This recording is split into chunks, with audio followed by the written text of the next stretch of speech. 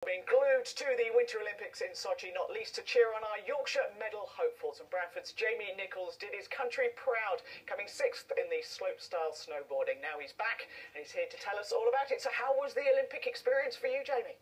Yeah, it was amazing. Couldn't believe it. You know, just to get there is an achievement in itself, and then obviously getting to the finals is an even bigger bonus, and then to come 6th is, yeah, it's amazing.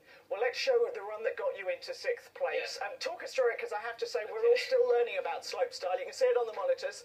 Good rails? Yeah, that's my strong point. So it was a shame in my second run, actually, because I messed that up. But that was pretty clean. Good there, yeah. And now what's this bit? That's a simple trick. That's just to I set myself up to get enough speed for this jump, and then I just spin a lot. And what's that one called? That's a cab 1440. So that's switch. So that's like the opposite. Like backwards. Yeah, backwards.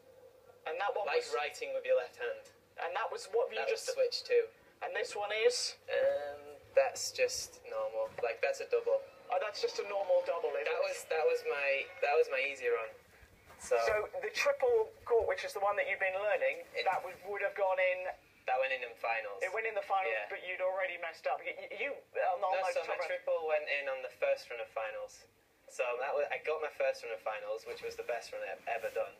And then on the second run was when I messed it up. But I was meant to do the same run, but change it up on the middle jump. So it's hard to explain, but. Now, you've had a huge amount of support. You actually took up the sport with all of your family, didn't you? Yeah, I did when I was 7 years old, yeah. And they were cheering on back home. I don't know if you've seen any of this, but we were filming as you were racing. The triple. Oh my gosh. It's your sisters watching on, and that is the triple. Yeah, that's the triple. I'd only just learned that like 3 months ago, so... And I know your mum gets very nervous. Did she actually watch, or did she watch it back after your sister said it's okay? She tells me she did. She watched it live? Did she watch it live? I don't know. I wasn't there. I hope so. I really do hope so. She told me she did. I'm pretty sure she did, though.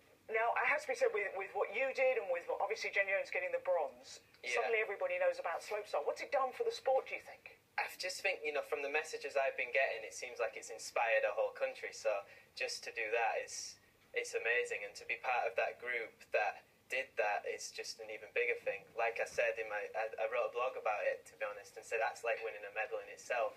So it's awesome, definitely. And what's next for you? Next for me is to go to US Open, which is in Vail, Colorado, and that's in 2 weeks' time.